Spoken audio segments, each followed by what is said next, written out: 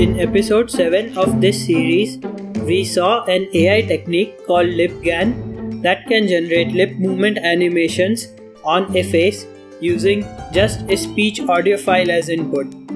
This is great for automatically generating many talking animations in games, but if you think that is impressive, take a look at this next work.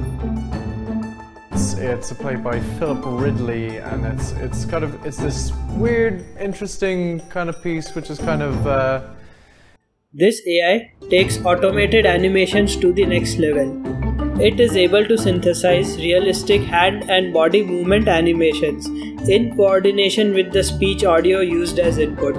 Incredible, isn't it? So, if we combine this AI with LipGAN, it is possible that we will soon be able to create entire animations of our virtual game characters talking and interacting with each other without having to design any of it manually. This work is presented by researchers in Sweden, and the paper is titled Style-Controllable Speech-Driven Gesture Synthesis Using Normalising Flows. This technique can generate multiple unique and believable gestures for the same input speech thanks to its probabilistic generative modeling approach. It uses autoregressive model like an LSTM that is trained to learn motion as a time series distribution of poses. Here, it uses previous poses as part of the input to predict the next pose in combination with some other inputs. First of these inputs include acoustic features from our input speech with a sliding window mechanism. Next input is an optional style parameter which we can add to this model to control the type of animations that it generates.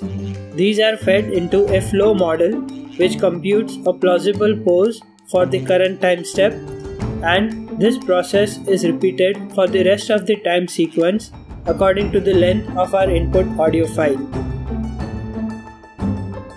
As I mentioned before, we can also control the style of output animation, which makes this technique very practical to use in real life. Suppose we are using this model in game development, we can create different styles for different game characters and use that as an additional input to give our character a specific personality. Very cool indeed, and very useful for animating different game characters.